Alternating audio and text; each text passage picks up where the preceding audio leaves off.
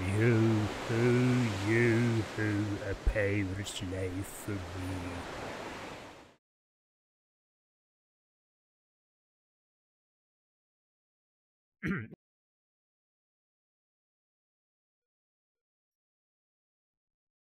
London, they are so good that you managed to join in this session. Hopefully this new system will make our video production much simpler. So I have prepared the new video, and even though I have to say it myself, it is so well polished that I consider it release ready. But as always, your input is of course highly valued, even if I feel that it's more of a formality in this case. I see. I don't expect there to be any problems, but should you for some reason have any comments, you should be able to stop the video at any time. Using this new system, I think we should be able to quickly go through videos and address any problems in a simple manner. Video production should skyrocket. Without a doubt. Great! So, if you are ready, let's get started. Perhaps there are some minor details that I missed, so I eagerly await your feedback. Very well. Well, here we are. Welcome to the Caribbean, and more specifically, welcome to the captain's cabin. There I am here with Leia and Oliver. You can see Camilla Poe is too busy elsewhere to join us.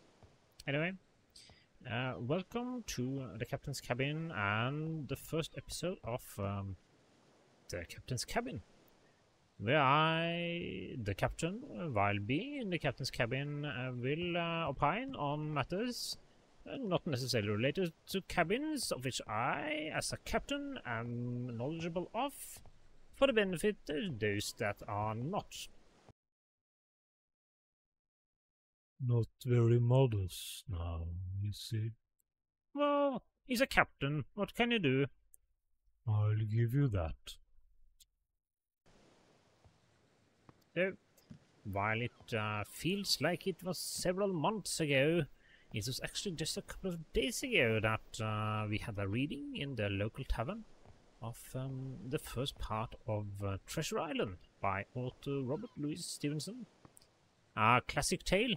Well, that is a to-be classic tale of adventure, pirates, and the search for buried treasure. I don't even know where to start here. An attempt at some kind of fourth wall breaking meta-humor. Is anyone even going to want to try to understand this? You don't think it's brilliant? It's hilarious! The Treasure Island video was released more than half a year ago, but in-game only a few days have passed. And in-game the book hasn't even been written, so he struggles to describe it as something belonging to the past. Hilarious! Well, as long as you're having your fun, I guess. You'll have to excuse me for being too modest to laugh out loud. Oh, that's okay. We are professionals, after all. A thrilling tale, and I had the privilege of being able to share the start with my officers, like Oliver here, and Leah, and some of the local patrons of the Phillipsburg Tavern.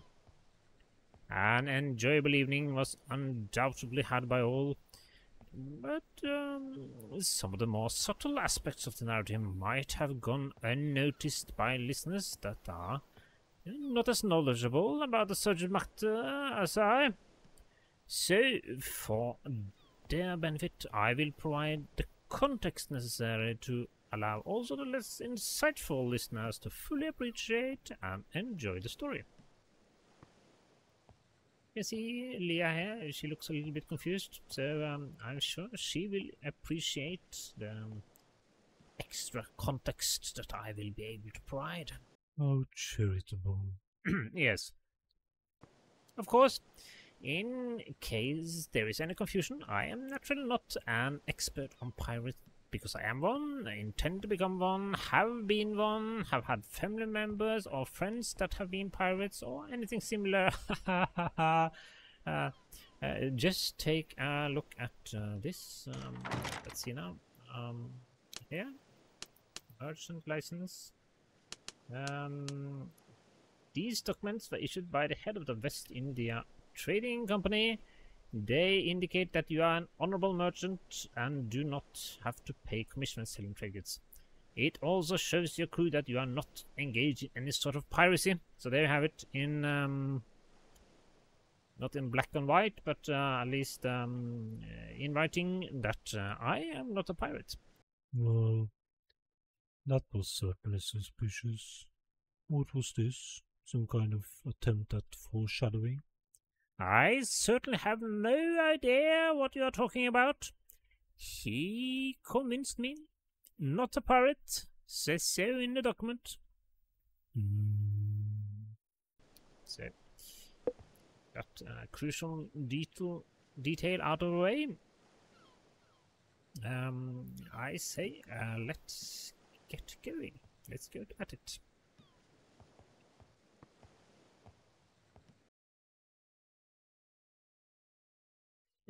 This was the initial part of the story, and starts with the arrival of an unusual visitor to the Quiet Inn.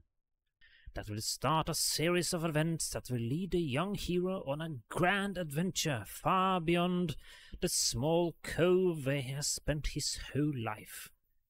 Far beyond the cove where he has spent his whole life? You assume simple, uneducated people live their whole lives never travelling so far from the place they live that they no longer can see their own home? Well, do they? Well, admittedly, probably not. But in any case, it is not entirely unthinkable now, is it? He's the son of an innkeeper. Not difficult to imagine him going to a nearby town to pick up supplies or do some other errand. I'll give you that, but the opening works so much better if we assume he could have lived a simple life in that cove, never travelling much. The contrast between the simple life he could have led if the guests had chosen another inn, and the great adventure he actually goes on, with the difference being entirely due to chance or fate. The contrast makes us question if we are in control of our own lives, makes us wonder about the meaning of life. You're overselling it. Okay. Just a moment. How is this? Here we have the start of the story with the arrival of an unusual visitor to a quiet inn that will start a series of events that will send the young hero on a grand adventure. Well, it's less bad, perhaps. Great, so we'll go with that. We don't need to read far before we get to our major point of interest. In the year of grace 17... The book is set in the 1700s, but the text does not specify exactly when in this 100-year period that the events play out. But perhaps there are some hints in the text that can be used to pinpoint the events of the book with more precision. Perhaps there are some hints you don't know? Of course I know. Otherwise there wouldn't be a video. So, why say perhaps? Isn't it obvious? To create a more inviting narrative in the video, to invite the viewer on a shared journey of discovery, rather than simply authoritatively stating my observations. But you will state your observations? Ah, yes, of course, but in an inviting way. And you are confident in the correctness of these observations? Well, it's a novel written more than 150 years ago, and set perhaps more than 250 years ago, around 100 years before it was written. Claiming that anything based on what is written in it is factually correct would be a reach. Yes, undoubtedly difficult to know how well researched the novel was, or how correct information the author had available about the time it is set in when he wrote it. Exactly. So that's why you use perhaps as an out, because what you are doing is pure speculation? I like to think of it as an educated guess, but yes, you are correct. There is undoubtedly an element of speculation involved. Okay, as long as we are in agreement. You didn't check if the author actually said something about when the book is set? Aha! But that does not matter. The whole point is that we assume the setting in the book is historically correct, and based on that try to determine when it is set. It does not matter what the author might have said, we only look at the book itself. I see. Again, as long as you are having fun, I guess. A little later it is said about the mysterious guest that the mail had set him down the morning before at the Royal George, and here we have several bits of valuable information. The mail refers to the mail coaches that transported mail between different parts of Britain. The Royal George was an inn and the stopping point of the mail coach in some towns. In addition to the mail, the coach would also transport passengers, and the mysterious guest had evidently travelled in this manner. To see why this is relevant, we will take a look at the history of mail coaches in Britain. Well, that certainly sounds exciting. Yes, it does, doesn't it? I was certain you'd find it interesting. In 1700s England, the primary means of communication was by post, but roads are bad, and mail was often carried by so-called post boys, lone horse riders. Bad weather, injuries, attempted robberies, the potential threats to mail delivery were many. The result was that mail delivery was unreliable and unpredictable, with mail often being lost or tampered with. Not only was communication with different parts of England bad, it was also underused due to its low quality. One man that observed this sorry state of affairs and saw that it could be improved was John Palmer, a theatre manager from Bath. Inheriting the old Orchard Street Theatre in Bath and later becoming the manager of the Theatre Royal in Bristol, he established a coach service to move actors, personnel and props between the two theatres. And in the process, noting that coach services in general were much more inefficient than the system that existed for mail delivery at the time. For example, if he could travel by coach between Bath and London in a day, why would a letter need 3 days to cover the same distance? That picture of the donkey, what was that? Ah, yes, the donkey post. There actually were some places where donkeys were used. Between Bristol and London? No, that was just for comedic effect. Amusing, don't you think? Haha. It was used in a place that had the steep roads or something, not really related at all. And you still used it? Oh, artistic license and all that, you know. I thought you were a pirate, not an artist. Sure, let's call it poetic license. Ah, wouldn't that be a letter of marque? Yes, and theoretically I could have used the letter of marque to acquire an artistic license, couldn't I? An artistic license is an abstract concept, not a physical object, freed from the need to slavishly copy the inconsequential details of objective reality. The artist is better able to communicate fundamental truths on life and the human condition. Ah, so that's the reason. I was certain that it was to give art critics something to do. His belief in the idea that mail delivery could be improved was so strong that he sold his theatres and moved to London to lobby the post office to get them to adopt his idea. But in the tradition of bureaucrats everywhere, senior post office staff were not convinced, or they were at least unwilling to entertain the idea that improvements to the services provided by the post office was at all possible. There were, however, others that were more receptive.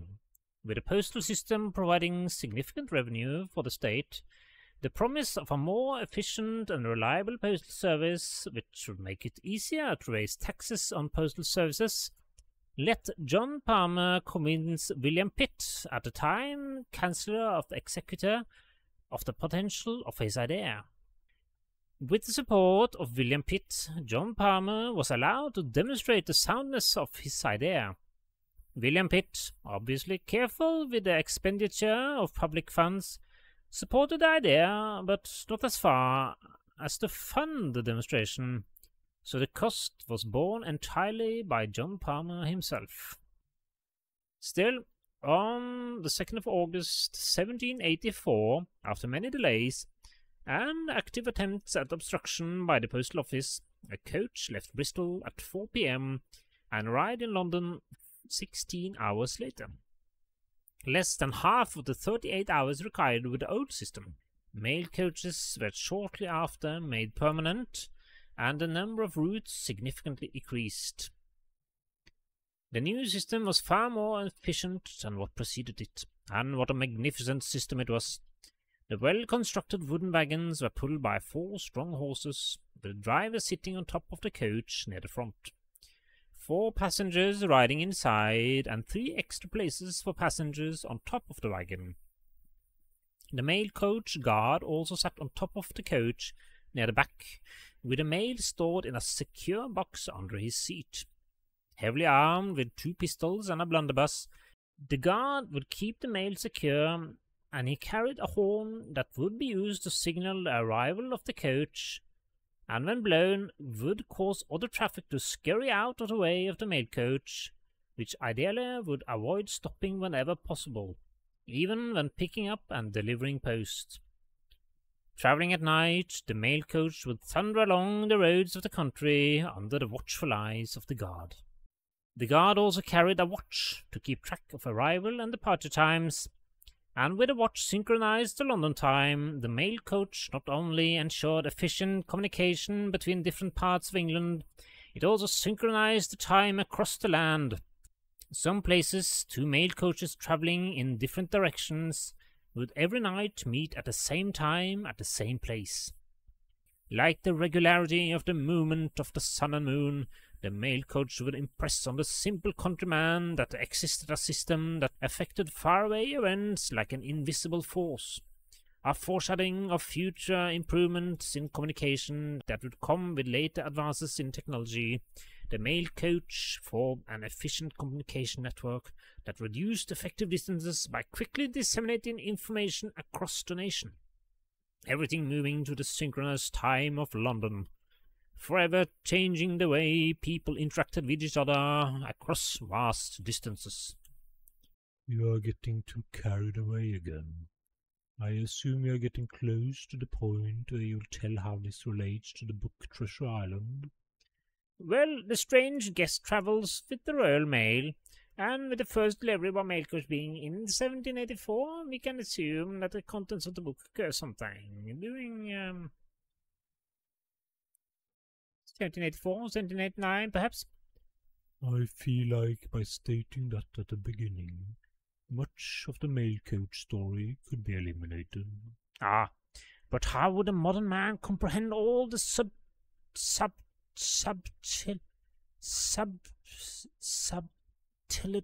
of the story without understanding the role the mail coach played in society? I see. Learning about the taxation strategies of the British government in the 1700s will undoubtedly help me appreciate the stories about treasure and pirates more. Exactly. Anyway, that last painting, what was going on there? Oh, this one? Oh, it's from that time that British mail coach got attacked by a lion. In England? Yes, well, you know. If you say so. So, when the book says 17, this is likely the late 1700s. Perhaps 1790, 1795, since the coach system seems well integrated in society at the time of the book, so it has probably existed for some years. And that is what we can deduce about when the events of the book occur from the hints provided in the book itself. Yes, so, well, Oliver, how do you feel? A little bit more enlightened now, perhaps? Yes? No?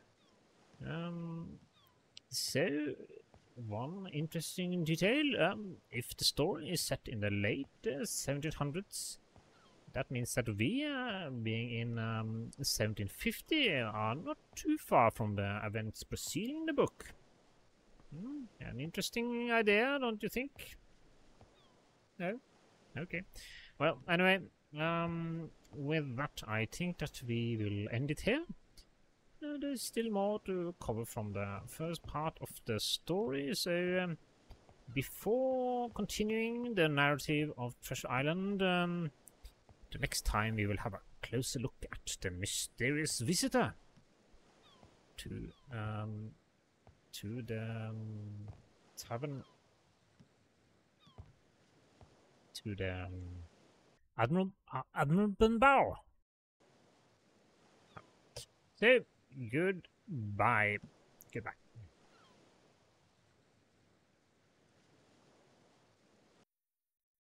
Lots of reshoots on this one, I see.